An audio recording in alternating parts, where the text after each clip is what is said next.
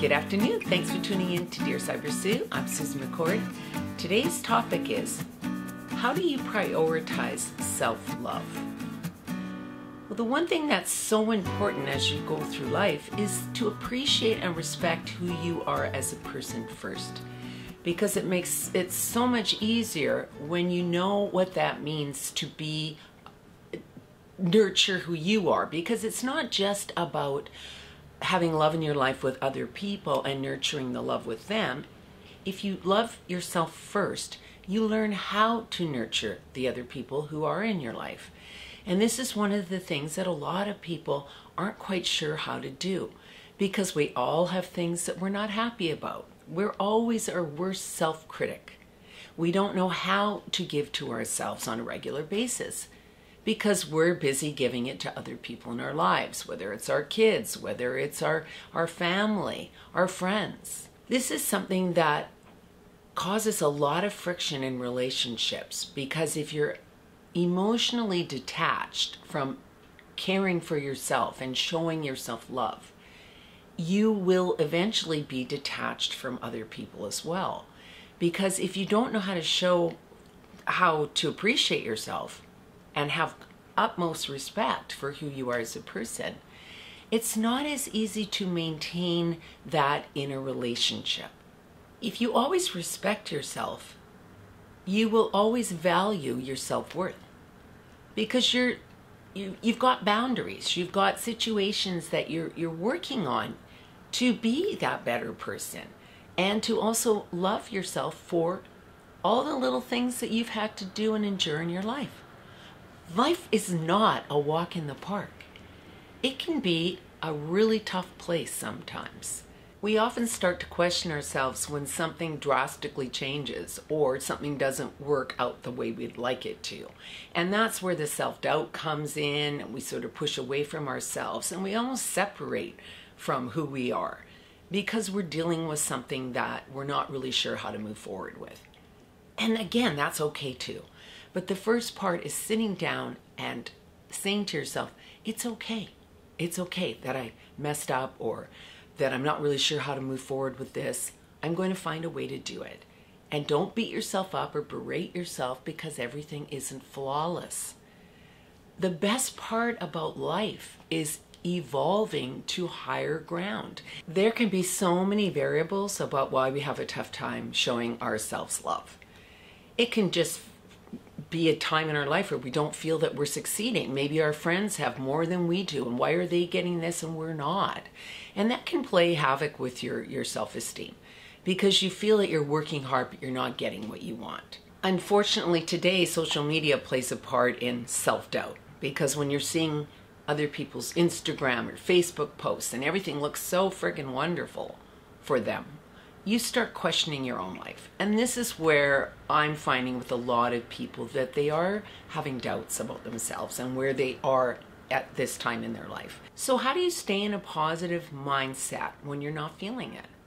What steps can you do to feel better about yourself that don't cost a lot of money, or there's not a lot of time invested? Just something that you can do every day to make yourself feel nurtured and feel happy and feel loved.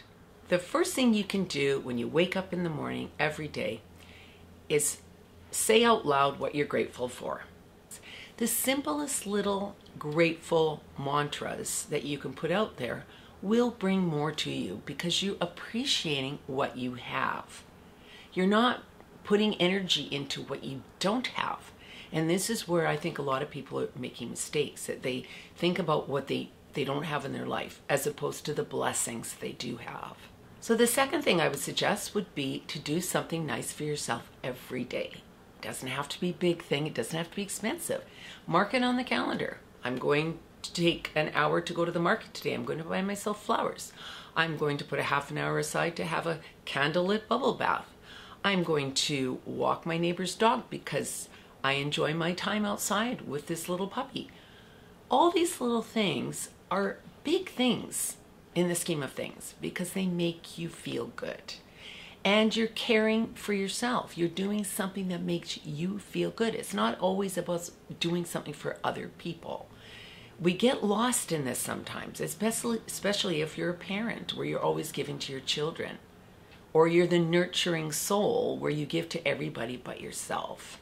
This is a big one that I find a lot of people have, that they're depended on by so many people that they forget about themselves. And that can cause depression down the road because you're not nurturing who you are. Pencil in a weekly self-care day. Something that's just for you. It could be going for a manicure. It could be getting your hair done. And I'm talking for men here too. This isn't just a female situation.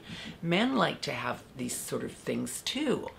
So I really stress to people that you care about yourself first and foremost to be able to give love and nurture other people.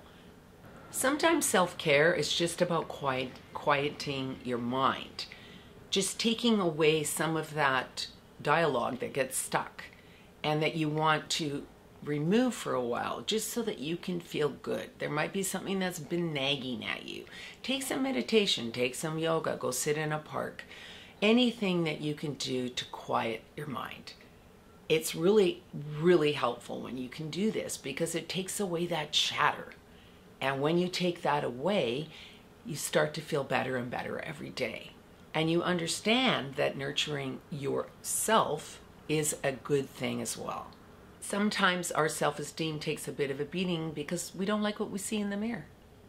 Change up what's going on with your physical appearance. If you're having troubles looking in the mirror these days, we all have those moments.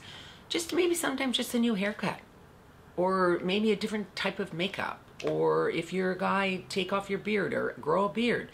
All these things can change up your thinking really quickly. It's amazing how just a little pampering for yourself makes you feel 100 times better. Hang out with positive people. If you've got negative people in your life, slowly weed them out because that's not helping your mood. You want to be around fun people. Be goofy. Bring out the child in you once in a while. Who cares if you act like an immature character? Just get and be fun again. Learning how to love and care for yourself is always a work in process. It's just something that we all deal with. Nobody's immune from having these sort of tough times or these down moments or this, I don't know how to care and love myself the way I should. We all go through that. And that's okay, because that's something that if you pay attention to it, you can combat that and make changes. So thank you so much for listening to Dear Sybersue today. Please leave any comments you have or show topics in the comment section below the video here. Thank you so much. Please subscribe.